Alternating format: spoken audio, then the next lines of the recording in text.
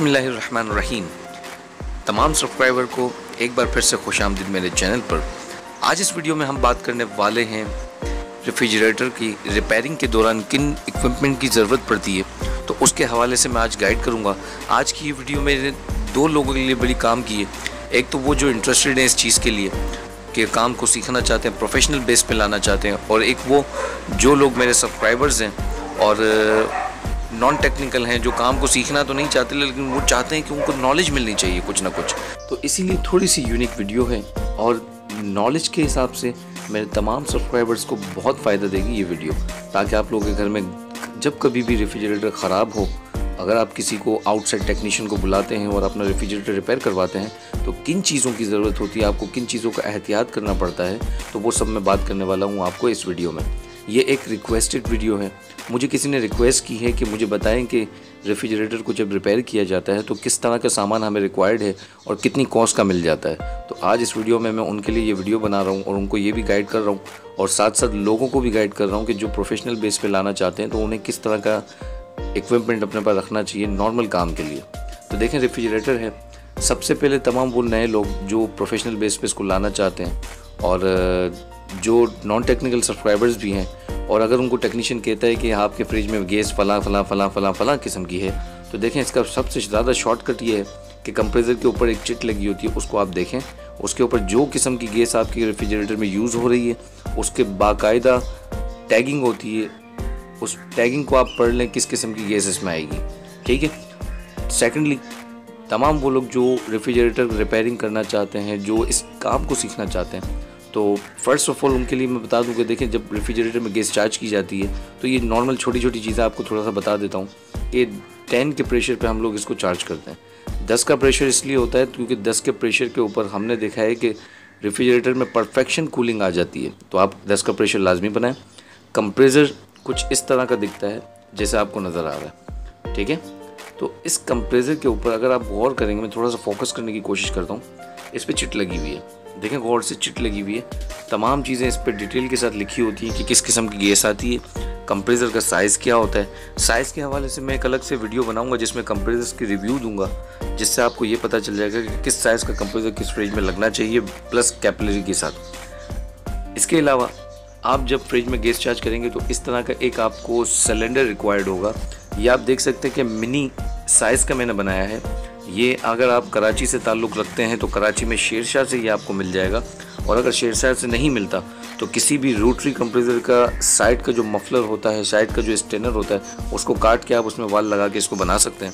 इसमें normally KG के करीब गैस आ जाती है, जिसमें 1-2 फ्रिज आपके चार्ज हो जाते हैं।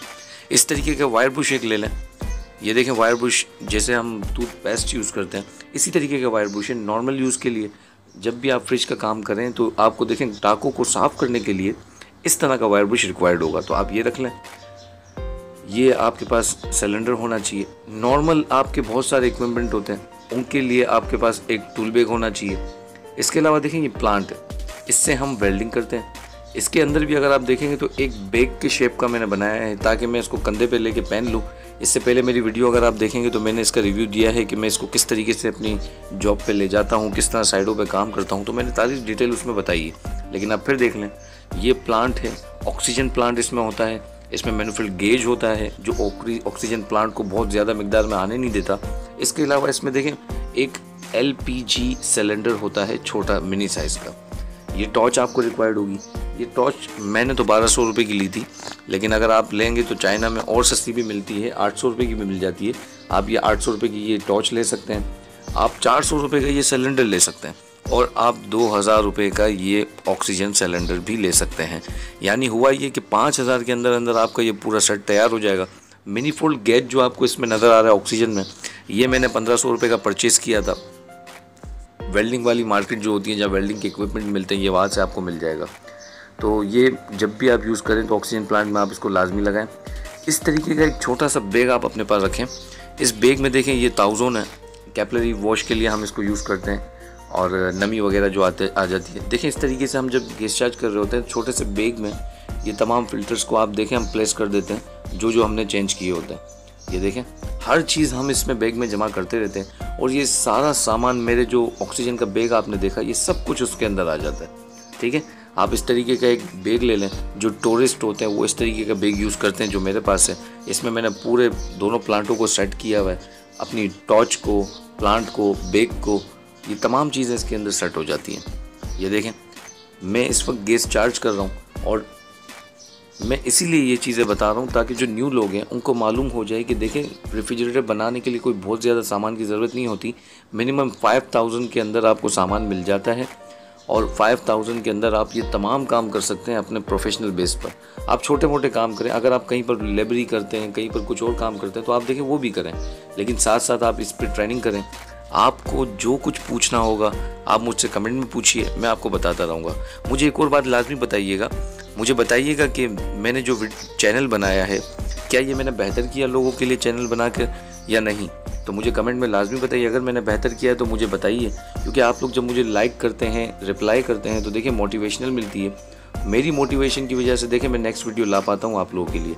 रेफ्रिजरेटर के ऊपर एक चिट होती है, तमाम सब्सक्राइबर इस बात का ख्याल रखें कि रेफ्रिजरेटर के ऊपर जो चिट है आपके मॉडल के ऊपर देखेंगे 9188D लिखा हुआ है।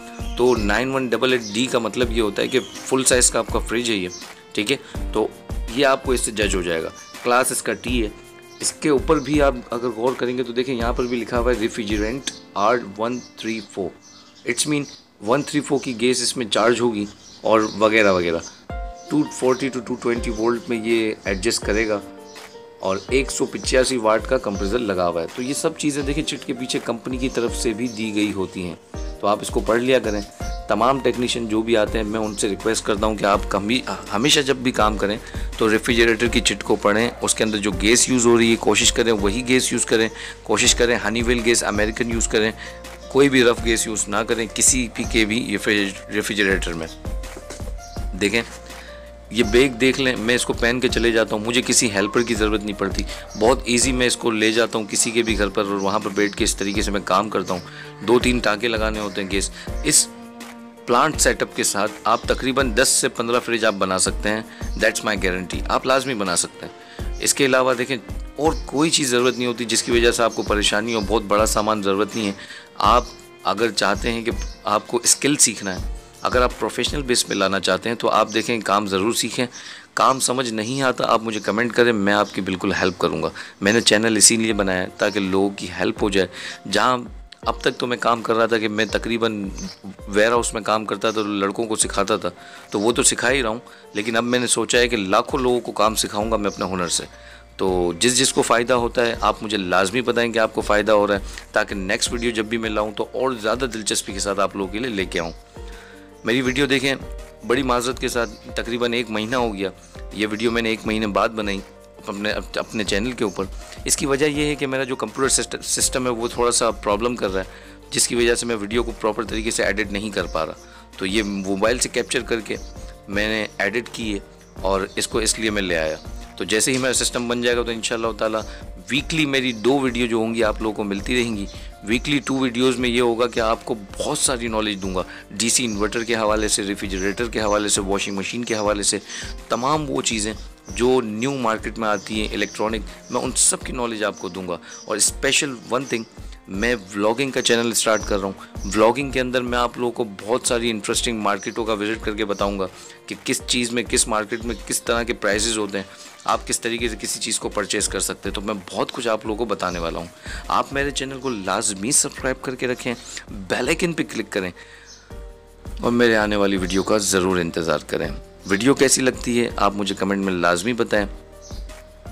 मेरी कोशिश यही होती है कि ताकि लोगों को फ़ायदा हो, मुझे तो फ़ायदा होता ही है। तो मिलता हूँ किसी और वीडियो में फिर किसी दिन। अल्लाह हाफ़िज़, अल्लाह नेगेबान, अपना ख्याल रखिए।